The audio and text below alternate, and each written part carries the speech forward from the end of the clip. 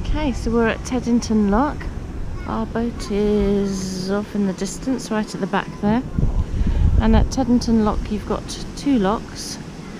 One on the right hand side, which goes on and on and on and on and on forever. Right to where them white steps are is the end of the lock. You can get lots and lots and lots of boats in there. So that one's on the right hand side, and then you've got a lock on the left hand side. That goes as far as that end there where the blue signs are. Beyond that lock is the Tidal Thames.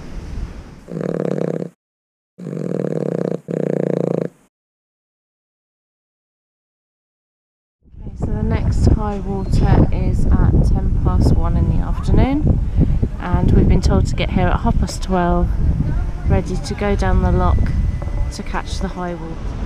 Okay, we're going down to the lock at Teddington. We've got to be there for 12:30, so a couple of minutes before. We've got an hour and 20 minutes to get from Teddington to Brentford, because that's when they close the lock, and we don't want to be out on the Tidal Thames without going through that lock. So fingers crossed. Here we are. They've decided to open the right hand lock. There's quite a few boats, and off we go.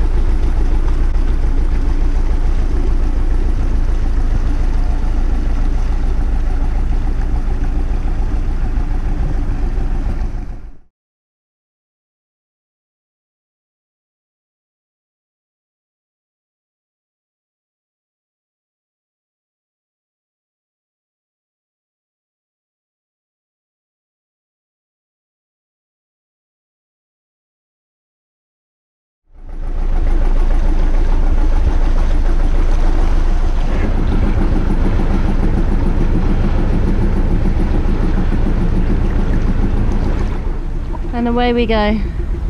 We've got 1 hour and 20 minutes. So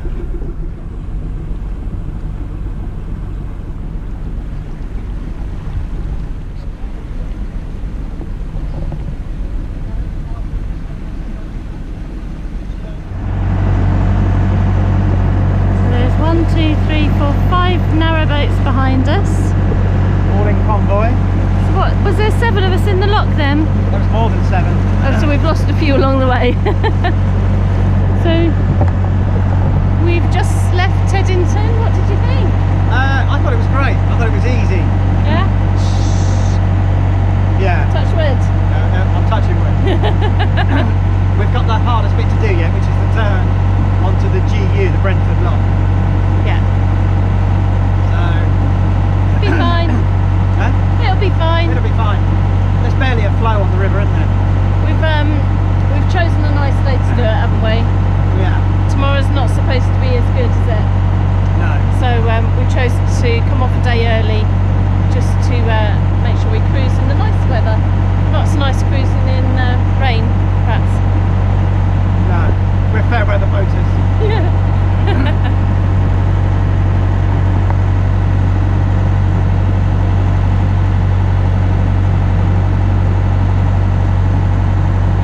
That's Twickenham Marble Hill, I think it is, in front.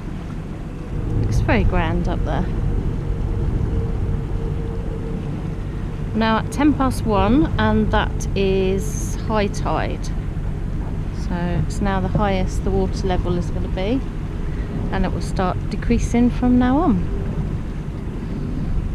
and taking us with it.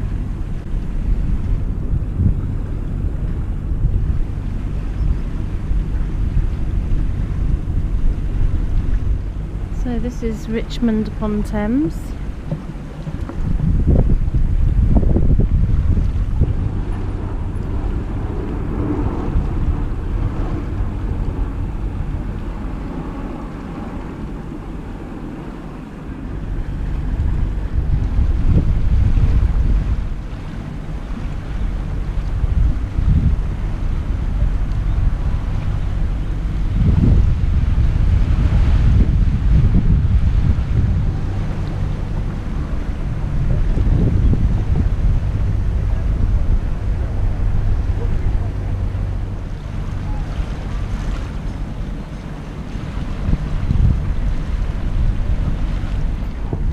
we've got two bridges coming up now, and they kind of don't line up, so don't know if you can see. We're going to go through this centre arch and then a little turn to go through the next centre arch, but when you're looking at this direction it looks quite peculiar.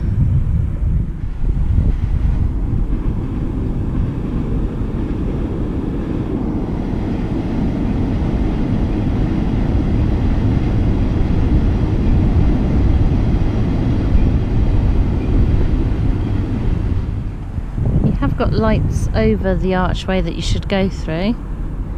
They're quite tricky to see, and definitely very tricky from the back of the boat to see. Don't know if you're going to make them out, but there's two lights up there.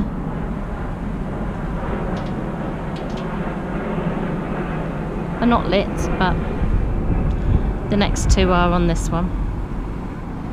So this is Twickenham Bridge. But we've actually gone, I suppose Twickenham is perhaps to the left hand side and Richmond upon Thames is to the right of us. So that's Richmond Lock, but the navigation under the bridge is open today, so we are allowed to go under the bridge instead of going through the lock.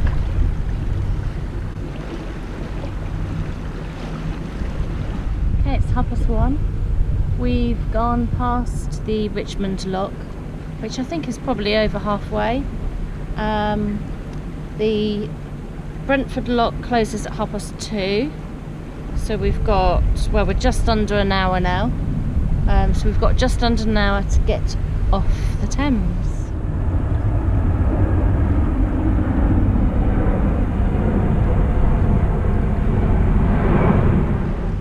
Okay, so it's been quite calm.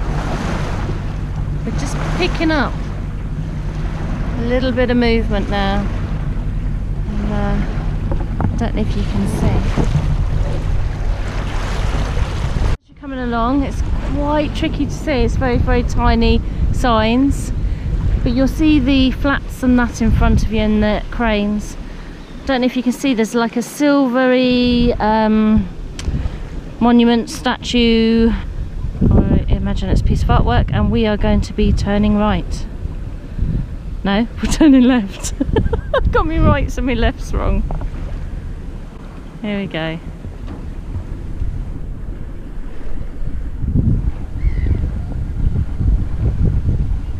The tide really wants to take you over.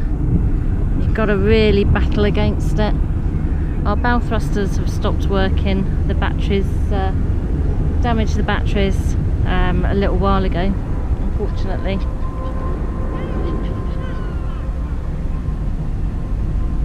So here we go. The river wants to take you one way and you've got to head that direction.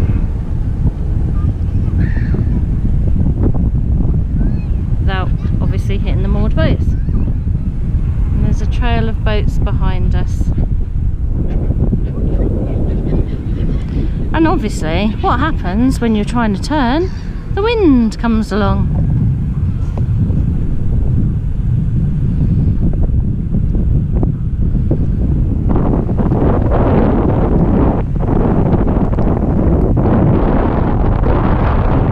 Nicely done, Mark.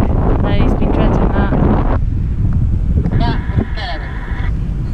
Did you hear that? He said that was scary.